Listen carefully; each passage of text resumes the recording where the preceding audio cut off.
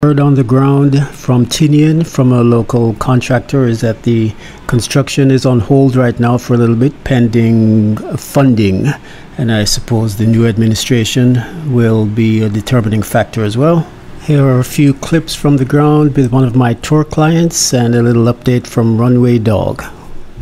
You want to tell us what you're about to do? Driving down Runway Able in Tinian.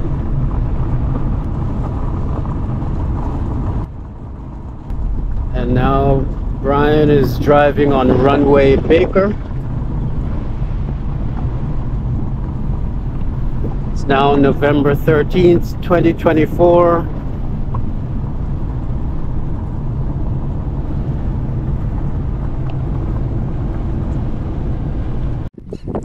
We are now on Runway Dog.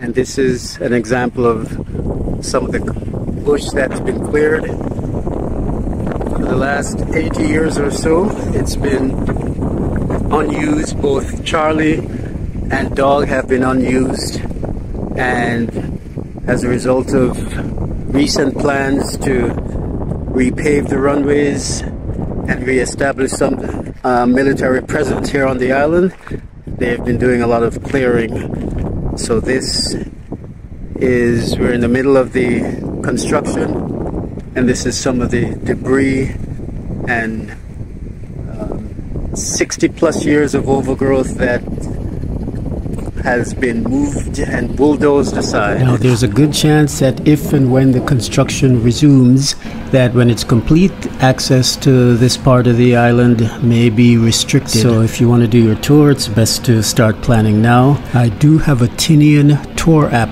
coming out soon that'll be available on Google Play. So if you'd like to be one of the first to test it out, email me at walt@discoversaipan.com. Subscribe. You know, hear what the man say.